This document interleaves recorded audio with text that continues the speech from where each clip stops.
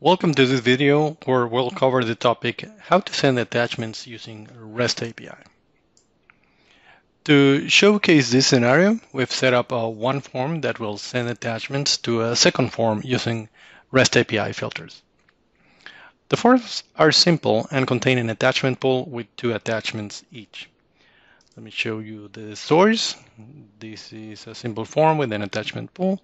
And all the attachment fields have SRC at the end of the field name, meaning source. And then the destination, it's an empty form with DST in the attachment fields to mark there as destination.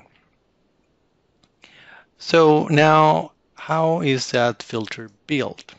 Well, it's linked to the CC test attachment source form, enable for modify and submit, and it will trigger once status is equal to send. The set fields has a data source as REST API, and as we want to create an entry on the second form, we are going to use the post method. The base URI is the API URI on Jetty, and then we end up building the path with ARC's v1 entry CC test attachment destination. After that, the authentication is of no importance at this point. We don't have any custom headers. And in the response mapping, the static body is empty, of course. And as we want to send attachments and values, well, the request mapping is the important part. We've built the short description and submitter as the initial values that are needed to create an entry on the destination form. And they're mapped to short description and submitter source fields.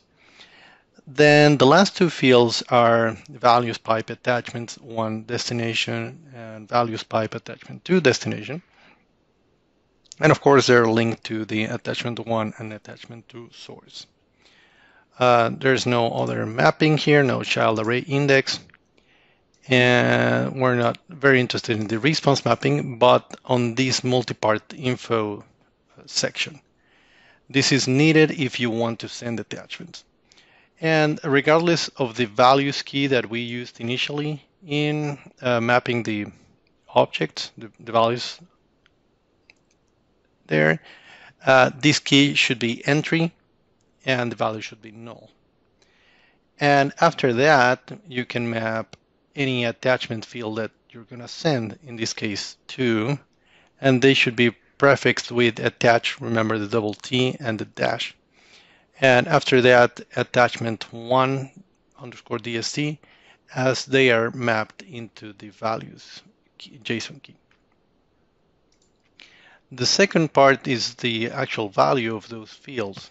And that's interesting because they should contain this attach field key with a colon, and then the actual attachment field ID as it's in the database.